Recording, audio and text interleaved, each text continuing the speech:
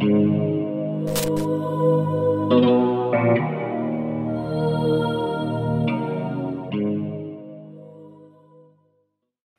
was some interesting news that came out in the New York press this past week. Jerry Capacey over at Gangland News was able to illuminate some interesting tidbits from the New York FBI office that I want to share, and it's related to what's been a almost decade-long feud between the FBI offices in New York and Philadelphia, related to Skinny Joey Merlino, the most compelling mafia don in America, the Instagram don, as I call him, the brand new podcaster of his show, The Skinny, on YouTube.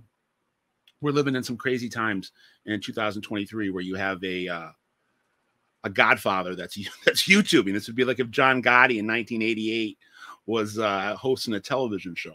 But getting away from the surreal nature of that, we've known for about 7 or 8 years that there was acrimony between the FBI offices in New York City and Philadelphia related to a 2016 racketeering indictment that they the federal government referred to as the East Coast LCN case. They took down leaders of 5 separate families, 4 of the 5 New York families, and then Joey Merlino, who's been living down in Florida since 2011 when he got out of prison on his most recent serious case, his racketeering conviction from 2001. He moved down to Florida, and the New York FBI was investigating Joey down in Florida, as well as when he was coming up to New York to meet with the Genovese crime family and some of the Lucchese's. So we knew when the case dropped in the summer of 2016 that the Philadelphia FBI felt kind of blindsided by it. They weren't kept in the loop. They were shielded, I guess, from what New York was doing, and they felt that New York owed them at least lip service, at least, if not including them in the investigation, at least for them to receive word of what was going on. But New York didn't want Philadelphia or the Miami FBI office to know that they were investigating Merlino. Miami is kind of the boots on the ground for Joey because he spends most of the year in South Florida, but the Philadelphia office still has Joey prominently on their dartboard.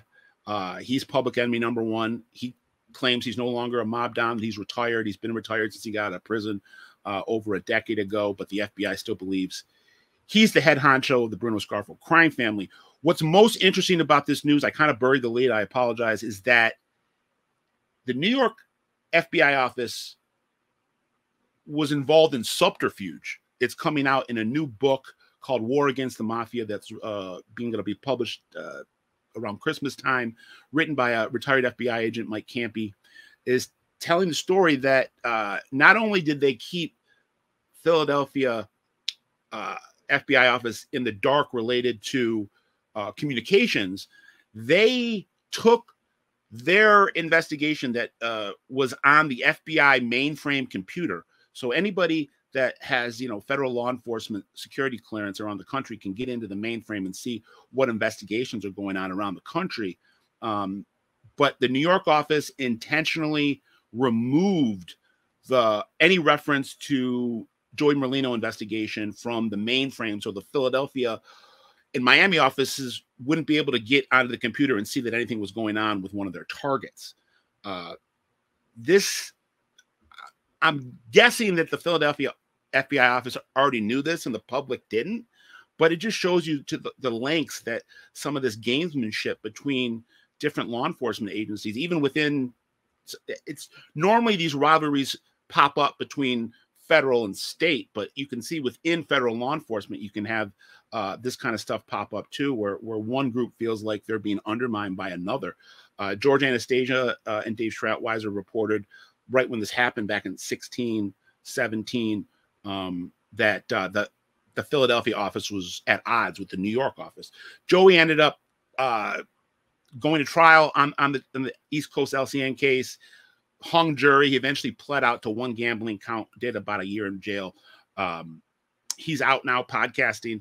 And then the other piece of information that came out in Jerry Capacey's Gangland news story, which is kind of a side note to what I'm talking about, but I feel like it's relevant, is that another retired FBI agent by the name of Joy Camp,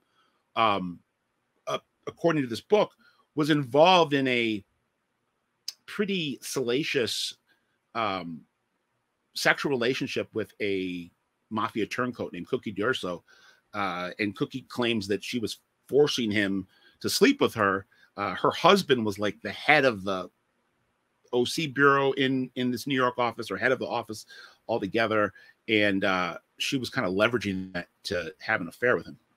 But she also was investigated by the FBI Internal Affairs Division about erasing or removing the data about Joey Merlino from the New York mainframe. So Philadelphia, Miami couldn't see it. She was cleared of any wrongdoing, but she was investigated. So she was involved in that East Coast LCN case and investigating Joey Merlino. So I just wanted to keep people updated and let people know that that's the heights that some of these law enforcement units will go to keep things close to the vest. And I'm not exactly sure what the motive was, other than, I don't know if they worried that there was a leak or if it was just, a territory dispute. This is our case. We're going to make the headlines. We're going to get the promotions, and we don't want you butting your nose into it. So just giving you an update on the rivalry between the New York FBI office and the Philadelphia FBI office related to Skinny Joey Merlino. OG Pod, I'm out.